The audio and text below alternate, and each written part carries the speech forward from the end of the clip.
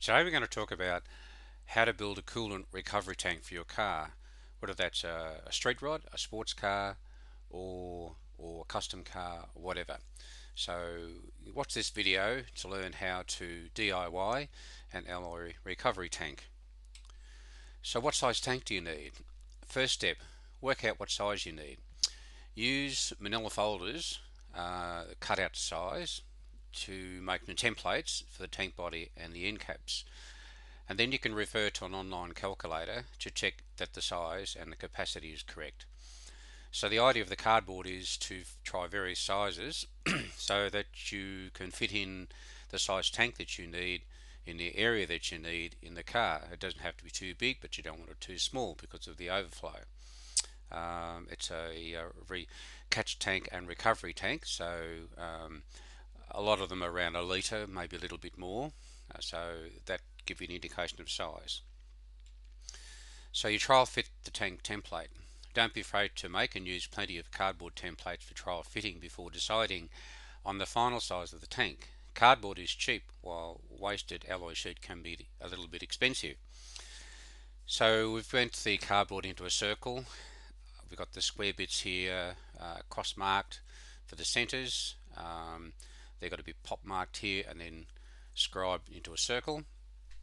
As you see how we develop a tank as we go through the video. So here we are. We've decided on the size of the body. So we've rolled the tank body to size. When satisfied with the size and fit, transfer the specifications to the sheet alloy. Cut it to size and then roll to the correct diameter.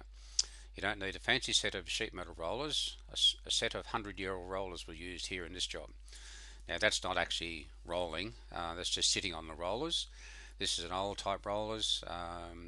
Modern rollers have what's known as a slip roller, where you can pull one away from the body of the roller. This is an old fixed set roller, but as you can see, it rolled a perfect circle, and ideal. So the metal rolling forming tools. Now these are quite simple, but quite unique the way they're made. We have some little spigots here, mild steel plates. The forms will be made out of. The main form here has a radius on its edge, probably quarter-inch radius, maybe a little more, 5/16. Doesn't matter, you just eyeball it. So these simple roll forming tools are made in the lathe from scrap found in the workshop. The roll form, that's that one, and the support anvil, that one, were made from half-inch mild steel plate. The main roll form plate requires a generous radius on the outer edge. The holding spigots were made from 1-inch OD bright mild steel shaft and welded to the former and the support anvil. Now the forms are machined true after welding to the spigots, so that it's going to run correctly in the machine. Now there's a bit of aluminium, an end cap there that's been rolled on that, and that's the roll form tool. Very, very simple. We'll show you how to make that in a minute. The simple roll forming tool. The roll forming tool is simply made from an old roller bearing pinned and welded to a 1-inch square mild steel shank. It is placed in the lathe tool post and forced against the metal to be rolled on the form tool. So simple mild steel shank, couple of plates either side, drill a hole, put a pin through, and pop the old bearing. Look, you could use a new one if you wanted to, but this one was pretty knackered, but it worked okay for the job. So here we are, the rolled tank parts. The parts shown here are the tank body, the rolled form top and bottom caps for the tank. Each roll blank is identical. The bottom blank will remain as is, but the top blank still requires a little bit more work, as you'll see in a minute. So how to roll form. The essential tool required is a lathe fitted with a 1-horse electric motor. The sheet alloy is mounted between the metal forms and machined to a true circle. The roll bearing tool is then used to gently roll the sheet alloy over the roll form tool with the lathe spindle speed set at a medium speed. The process is completed in just a few minutes, so dozens of end caps could be made in a very short time. So here we've got the tailstock holding the anvil. To protect the metal, there's a little bit of manila folder cardboard jammed between that and the actual alloy plate.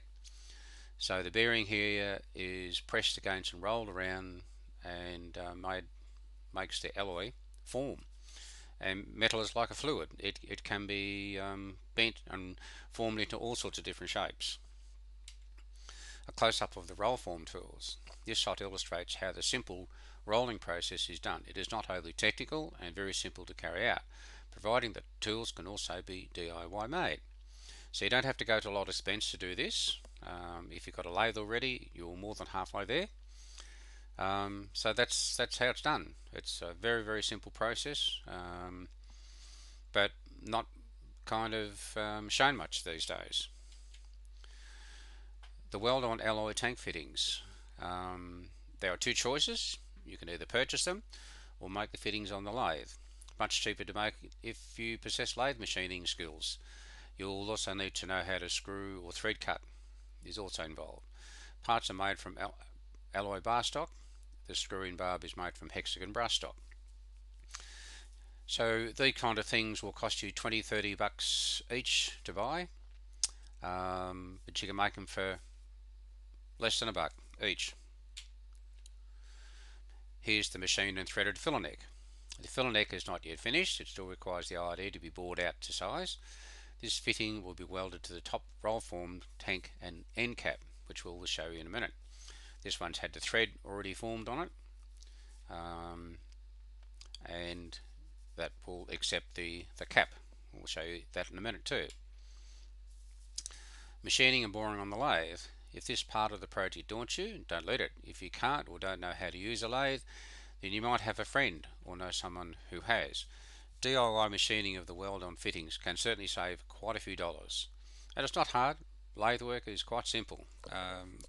If you want to learn, just go along to a night class somewhere, or you get a book and start teaching yourself virtually. This is the machining of the filler cap. It's just a screw-on cap. The internal thread cut in here was to match the filler neck on the previous slide. The cap, as you will see in a moment, is a screw-on type with a knurled outer edge for hand grip. The internal thread to match the filler neck base was also cut on the lathe. Now you're not tied to any particular size or thread. You just pick out what you want. UNC, UNF, whatever. That's up to you. Prepare the tank top and fitting. The top end cap and the threaded weld-on fitting are carefully machined to fit together. Note the shoulder machined on the filler base, just around here. It is a neat fit in the hole bored through the tank, making it easy to TIG weld. So that fits neatly in the hole when it's up the right way. Tank top and fittings, the parts required for the top of the tank. The roll formed end cap and the threaded weld-on fitting ready for TIG welding. So there's sitting in there, and there it is with the cap. Alloy tank, 9 parts in total. There are not that many parts to go to make up a coolant recovery tank. When choosing the DIY route, many things can be made for very low cost, and you can still achieve that professional look and feel. So your roll tank body, top end cap, bottom end cap, the weld-on fittings, that's for the mount, and there's your barb for the tube, and the little weld-on fitting for the threaded fitting for the barb to go into, and your filler and a neck cap. Simple. Now you need to do, when you're welding or getting someone to weld, TIG weld the body up, you need to make a little clamp. Very simple, just a band of sheet metal with a bolt through it. It's an important tool to make during this project. There's a simple sheet metal band clamp which is used to clamp the edges of the rolled sheet metal tank body together during the tack welding procedure. It is then removed before the final welding is done. So all it does is pull the edge of this in so that it can be tack welded on the outer edge here and in the middle, and then it's removed and the final TIG welding can be done. So the TIG welding of the tank, great if you can TIG weld yourself, but if not, don't worry, because that part of the project can be farmed out. To make things easier for your welding man, make sure that everything's a good fit. A little bit of a welding mistake here, but anyway, not to worry. So almost complete. TIG welding is neat, clean and professional. All that is required now is to buff and polish the tank before fitting to the car. So the filler neck's been welded in. We've got one of the mounts here welded on. Nice seam welds around here. There's the body being welded. Um, so all looks good. So the completed project. The recovery tank fits neatly in front of the alloy crossflow radiator and complements the other alloy components. There's the tank down here, there's the alloy crossflow, and the surge or header tank. Whether you choose to DIY or to buy a ready-made recovery tank is up to you, but if you have the skills or just want to learn how, this is a great project to begin with, and you'll save quite a bit of money, not to mention how cool your friends will think you are. So there you go. That's basically how you put or build a alloy coolant recovery tank. If you've got sheet metal working skills, you can do wonders. So if you want to try that, don't be afraid to have a go. The actual material cost for this tank was about $10. Our alloy recovery tanks, as you know, if you get them custom made, can cost you up to $200. So it's worthwhile building your skills and having a bit of a go. So don't be afraid, just get in there and do it.